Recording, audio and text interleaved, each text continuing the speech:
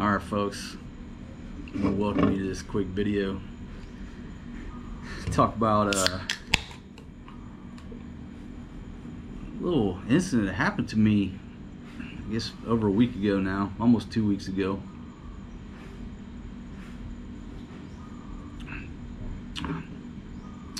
And damn, felt like I almost bought the farm. It was almost the end of my road. But what happened, before I tell you the story, it's one of those things where, I don't know, what's the name of that movie, Final Destination, where like all those circumstances happen and people die, and I think it's called Final Destination, I can't remember. But that's kind of what I thought about after this shit happened. So basically, this spot we're at, there was a light that burned out, and I'll give you a look at the light here. It's this dude right here. This sumbitch right here almost killed me. But there's two of these hanging by the pool, and this one right here was burnt out. And so, you know, I'd noticed that. You know, if the lights are on at night, the light on the right is on, this one's off. What do you figure? You figure it's a fucking light bulb that's burnt out. And you know, I'm thinking, all right, well, sooner or later you got to change the light bulb. So I'm swimming in the pool, and I look over and I realize that, hold on, let me get it turned up. See, this is the top right here. So this little cap right here was laying on the ground. Now this is side up, so obviously, I don't know, a goddamn pigeon or something had knocked this cap over. I don't know how it came off. And it's laying over there on the ground. And so I'm taking a look at it, and I'm like, well, goddamn, there's fucking rain getting in there. Now to change this light bulb, you got to take off these bolts. There's like 3 bolts right here. So it's not merely just going up there and unscrewing the old bulb and screwing the new one in. That's why I was like, you know, that's a chore, do it later. Procrastinating about it. But when I saw this little cap off the top of that son of a bitch, I said, well, it's gonna, you know, if it rains, it's gonna get water in there. Let me put that cap on real quick. So my dumb ass, not thinking, well, I was thinking and I wasn't. If you go to change a light bulb, what do? Usually just make sure the switch is off, unscrew the bulb, screw it back in. I mean, maybe some of you go to the breaker and cut the breaker off, but I say the average person, if you're just going to change a damn simple light bulb, it's just unscrew it, insert the new one, screw it back in. So I look up, you know, the light on the right is out, so it indicates that the switch is off. So my dumb ass just jumps up out of the pool, reaches down, soaking wet. I grab this sumbitch right here. And then this thing is high enough, and this is what saved me and what didn't. When I take this thing right here and I slide that sumbitch up right there, I'm on my tiptoes. And as soon as I made contact with this sumbitch right here, I rode 220, 240 volts, whatever it is. You know, I'm over in Southeast Asia right now, so it's not 110, it's 220. And as soon as I touch that, and I just try to give you a visual, I mean, I'm up on my tiptoes, so I could barely reach it. So as I slide that sumbitch up there, and went like, you know, I mean, the minute I touched it, I knew I was in trouble. 220 volts, soaking wet, no shoes on, just fucking perfect ground. I was riding 220 volts, and there wasn't nothing I could do about it. And the fact that I was up on my damn tiptoes, you know, I had like a perfect lean almost. And so when it goddamn bit me, and I started riding the lightning, it just stiffened me up like a goddamn 2x4. I couldn't move. I couldn't do nothing. I knew I was in trouble. Well, the 2x4 did a slow, slowly out of balance, and just slowly started coming over until I fell over and lost contact with it. And then it fucking laid me out on the ground. I was on the fucking ground like a baby crawling. So, folks, I ain't gonna lie. I mean, I thought that was the end. I couldn't do nothing. I was perfectly grounded. I mean, it just couldn't move. It just basically put me in 2x4 mode. But luckily, I wasn't perfectly up like that. Luckily, I was leaning a little bit, and then just slowly gravity, took me out of there. And that's the only thing that saved me. And I fucking hit the ground, and I crawled over to the damn door, started beating on the door, calling for the old lady, because my heart was fucking fluttering. And to be honest, since that incident has happened, it still feels like it's fluttering a little bit. So anyhow, I crawled my old ass over to the door, started beating on the door, and she came out. And of course, I'm fucking laying there. And folks, I just laid there for a while. I didn't know what was going to happen, because my heart was just was fluttering. And after a few days, my whole damn body was sore, especially this right side of my body, from that right arm all the way down to my goddamn right foot. It felt like I'd been in a fight, but I hadn't. So that's what happened. And after it's over, I turn around and I'm staring at that motherfucker like the goddamn switch is off. And I ain't no electrician, if you ain't figured that out by now from some previous videos. I'm not an electrician. I know enough about wiring to be dangerous to myself. Usually, like back when I was working construction, yeah, I can pull wire, I can wire shit up, but when you throw the power to it, that's when the electrician on the job comes over and makes sure you did the shit right, and he takes over the dangerous part. Because why? Because the motherfucker knows what he's doing.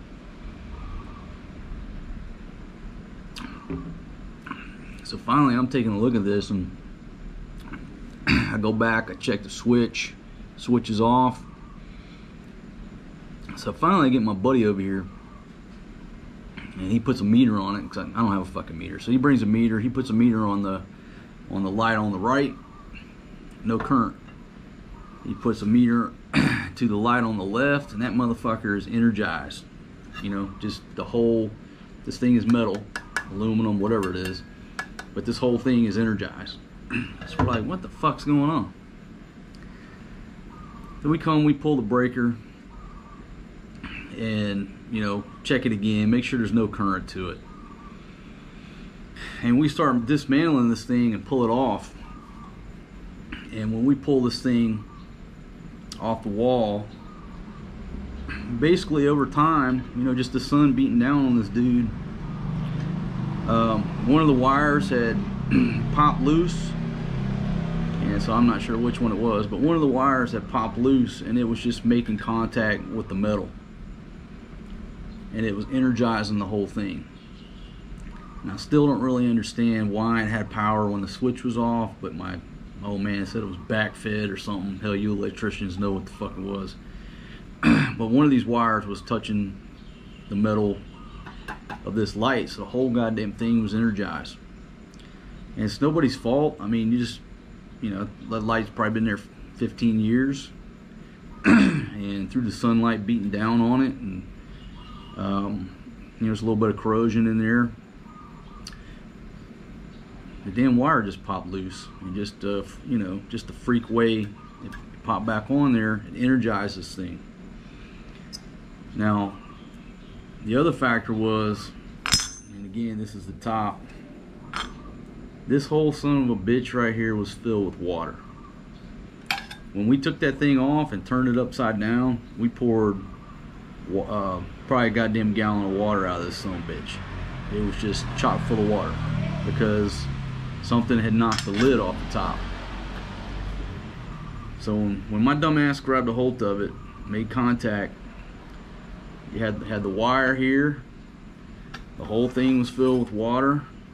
I was soaking wet from head to toe from just getting out of the swimming pool. No shoes, perfect fucking ground. And it was just a perfect storm. It cost me 5 seconds of pain. And you know, the only relevance of my location being in Southeast Asia, you know, compared to the States, again, over there it's 110, here it's what, 220 volts, 240 volts, whatever it is. It's twice as much. And I'm gonna tell you right now, it wasn't no fun. It wasn't no fun. There wasn't nothing I could do. The only thing that saved my ass was gravity and a slight goddamn lean.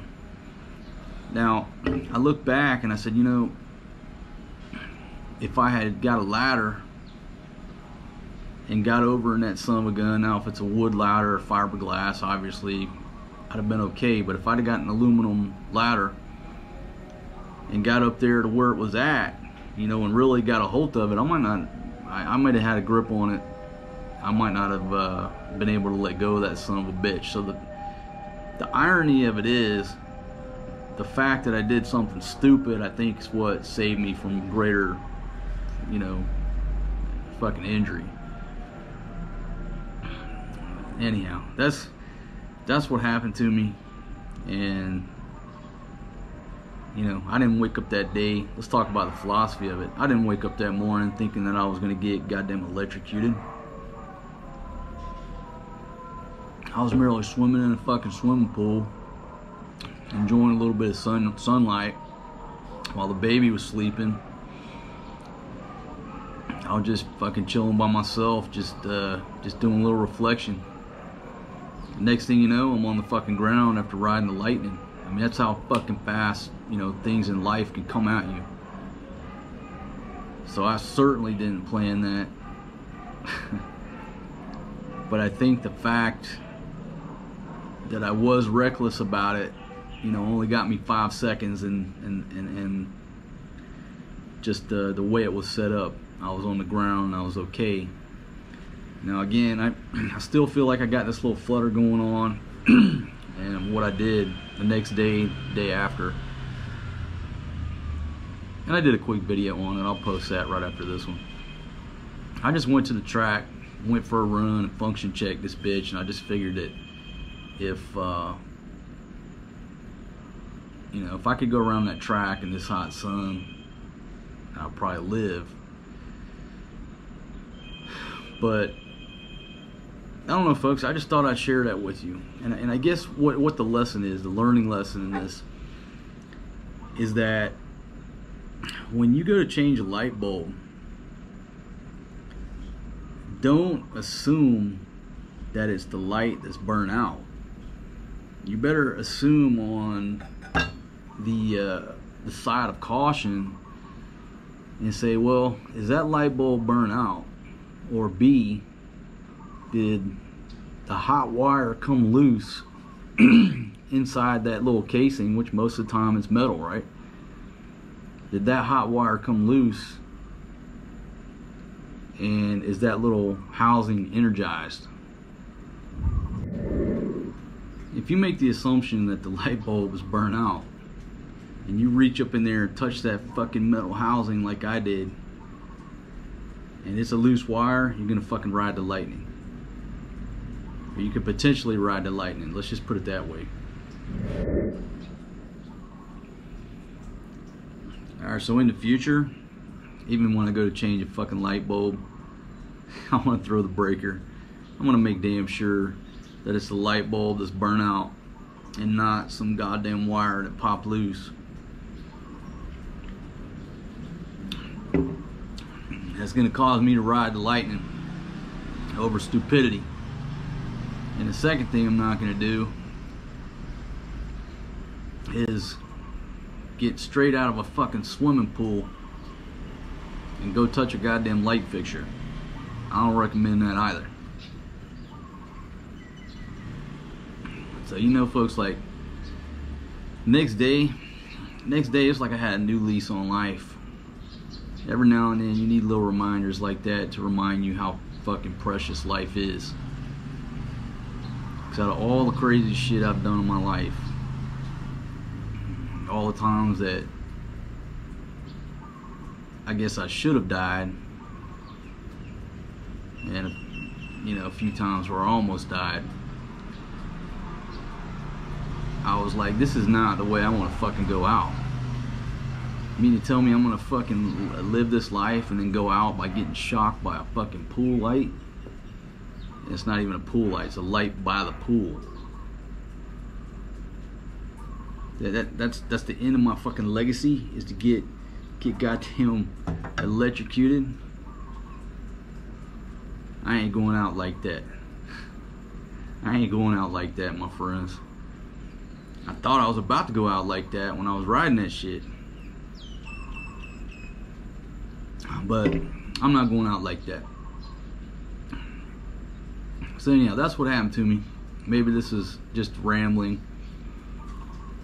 but there are some lessons here. Yeah, I certainly learned my lesson.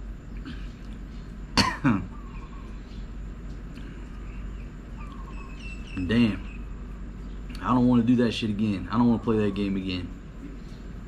Hopefully there's nothing long-term wrong with my heart, but it just feels like a little flutter, like, I don't know, just like it's something ain't right. But I'm still fucking ticking, and I'm going full force. So we'll see. But anyhow, if I'm you know, 46 years old, if all of a sudden I drop dead of a goddamn heart attack, you know, in the next year or so, this little incident may have a factor on that. I don't know. Alright folks, I got one more video I gotta cut, so I'm gonna talk about choosing a helmet. It's another safety video. Goddamn, why am I back to doing safety videos? I'm a reckless dude. But I'm gonna do a safety video about which helmet you should choose if you're gonna ride a motorbike. And it applies anywhere, but you know, a lot of guys come over to Southeast Asia. You end up, you know, most people don't end up buying a car over here. They just get a motorbike. And so in the next video coming up, I'm going to talk about which helmet I think you should buy if you're going to buy a motorcycle, motorbike, or really anywhere in the world. But if you're coming to Southeast Asia, I want you to take this to heart. So folks, I'll see you on this next little short video. I appreciate you joining me to listen to my fucking near-death experience here, getting fucking electrocuted, doing some stupid shit. Hey, it's just part of life. And so I'm glad to be alive. It's a goddamn beautiful day. I'm gonna finish my beer and just appreciate the day. Thanks for joining me. See you in the next video.